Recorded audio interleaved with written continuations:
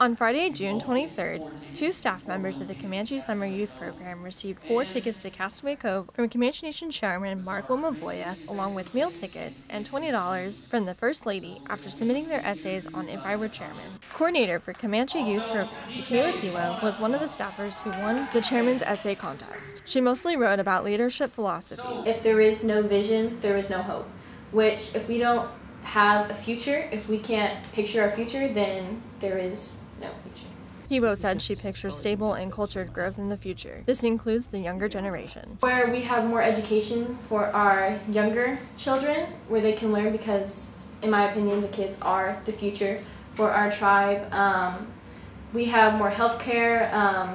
We take more examples from the elders, get more of their opinions, and because I think the elders' opinions matter a lot. She said it was tough because she had to pull several components for her essay. What I thought about mostly was my grandma. She was a member of the Comanche Nation, and I remember her always telling me the elders and the kids, they're the people who we need to look after, and we need to focus more on small businesses, maybe fund those small businesses, and of the Comanche Nation small businesses, and have their support, because that can lead into, you never know. This was Piwa's first year working under Randy Lynn, a Talkney Claiborne. It's been really fun to work with kids of different ages and just helping them play different games, helping them learn about their culture and all different kinds of stuff. Youth coordinator for the summer program, Michael Miller, wrote about empowering the youth through camps.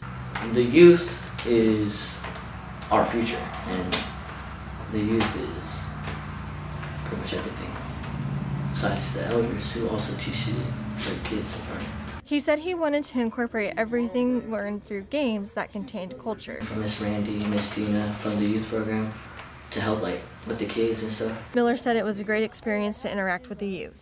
Really teaching them about our culture and interacting with them in different ways, such as painting, or just playing games, or just having small talk while eating.